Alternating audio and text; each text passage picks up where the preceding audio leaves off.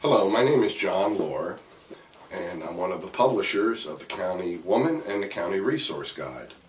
I'm here today with Jane Latushko, and she is a nurse midwife, and I'd like her to share with us today about what inspired you to become a nurse midwife.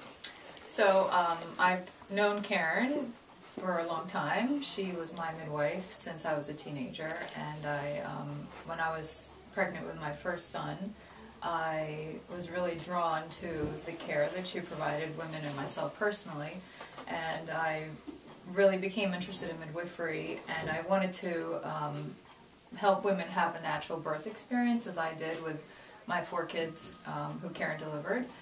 And Karen delivered your first and all 4 children? Yes, she did. Okay, and I had them all naturally, and I wanted to give back to women the same type of care that I had with my deliveries. So even before you became a nurse, you knew that you wanted that particular field of nursing? Yes, nurse I went into nursing because I wanted to become a midwife. When I started, there wasn't a program available to go straight into midwifery, so I had to go through my training as a nurse, and I worked for South Jersey Healthcare for over 8 years now as a nurse and then as a midwife. And I joined Karen last December and have had a great experience helping women have a natural birth experience.